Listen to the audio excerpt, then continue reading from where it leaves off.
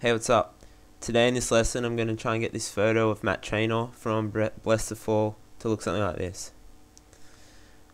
Alright, I got this photo from juliarapkin.com, so thanks for that. Go ahead and copy it. And I'm going to go File, New. So I'm going to select the preset clipboard so we've got the same width and height. Hit OK. Paste that one in. And now first off we're going to try and hide the drum kit a bit and just focus on Matt himself to give it that sort of pop out look. To do that, I'm going to make a new layer, go into brushes, and I'm going to select Vector Grudge. Now Vector Grudge is very good for doing overlays and stuff for background, so I'm going to choose the last one right here. First off, before I do anything, I'm going to make sure my foreground's black, and we do that by pressing D. Okay, now I'm just going to start paintbrushing over a bit over the corner, coming in a bit down the side. Try not to cover up too much, but just a bit, and get that corner gone. So that looks pretty good for me. It's got that nice grungy sort of corner background. You can go in, maybe put a bit of other brushes and just click around and stuff just to sort of merge it in and mix it up. Okay, next thing I did, well, I'm gonna go and make the little Bless the Fall icon down the bottom left, get that over and done with.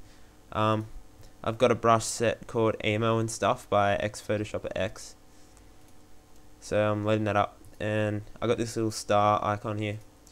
I'm gonna make my foreground white. By doing that, I'm pressing X. Okay, now I'm just going to paint it down here. Select the text tool.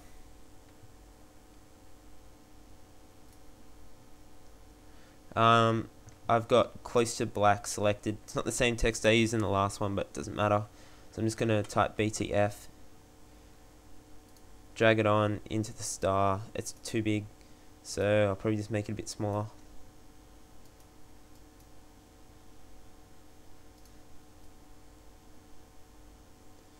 Alright, sweet. Now I'm going to start cropping out Matt himself to make him stand out later on. So to do that, now I'm going to select the original image, duplicate it by dragging it into the new file button, bringing it up above everything else, and selecting the Polygono Lasso tool. And you can get that by clicking down on Lasso and clicking Polygonal.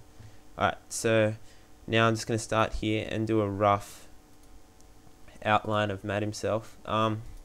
Doesn't really have to be too precise. Actually, that's like the whole kind of effects, that sketchy sort of look. As long as you follow the joints, I guess. Now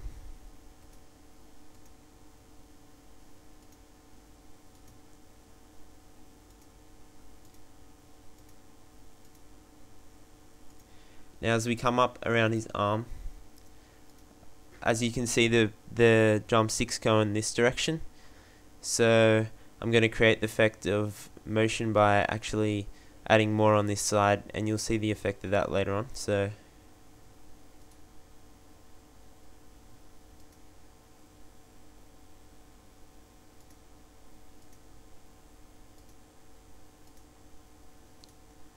alright, so when that's done, go ahead and inverse the selection, which is Control-Shift-I, and then press the delete key. Okay, now Control-D to get out of that. You won't notice anything straight away, but it's actually cropped out. So now we're going to make a layer in between our Matt himself and BTF. So just make a new layer by pressing the new layer button. Now I've got this set of brushes called Old Style, and they've got where is it? Here we go. Old brushes 2, the Krakow. They've got some old sort of writing and stuff. Where's the one I used for the other one? Here we go. This one I really like. Before I actually print it on though, I'm going to change the color to a grey. So 3E, 3E, 3E, 3E, whatever. I'm just going to see what that looks like, so I'll go ahead and click And as you can see, you can definitely see that outline of Matt coming through because we cropped it. So I might actually Control Z that brush and do it again just a bit up more. Oops, did it on the wrong layer. Right, sweet, that looks good. Now I'm just going to add some more brushes. So I've got this night sky brush set, and using the first brush, I'm just going to click a bit. It's got that sort of starry look. And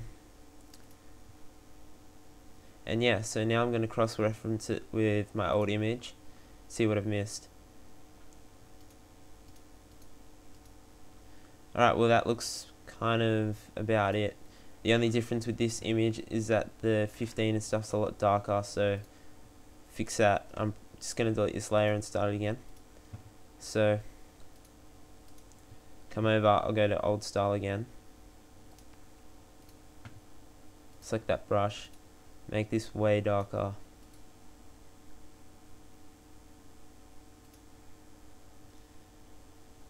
Maybe even more.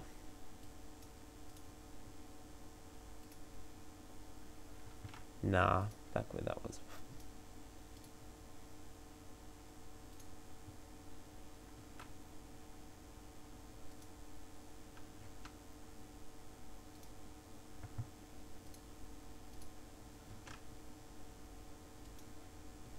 Alright, yeah, that's good.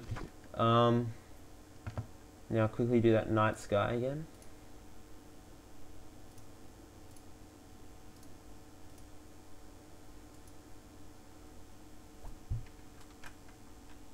I'm going to select the other night sky to mix it up.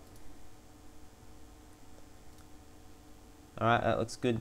I'm just going to go back into the old brushes, and there's a little brush here, and what this actually is just a line, obviously, but if I use it over here, it sort of creates that effect where, you know, that's part of the background and everything, so I like that. I'm going to finish it off very simply by making a new layer on top of everything. Text, making the text white and typing in his name. Highlight that and bring up the size. I'll Control T that, rotate it a bit, bring it down. Yeah, it looks good. So that's how you get a picture like this into something like this. So use this and apply it to heaps of style of pictures. You can do a whole lot more than I just did there, and you can add like color coming from behind him and all this other cool stuff. Or if you make it an overlay, it just looks, here I'll take the background off and then I'll make top matte overlay. Creates that mad punk effect. Yeah, so I hope this helped you guys. So yeah, thanks for watching.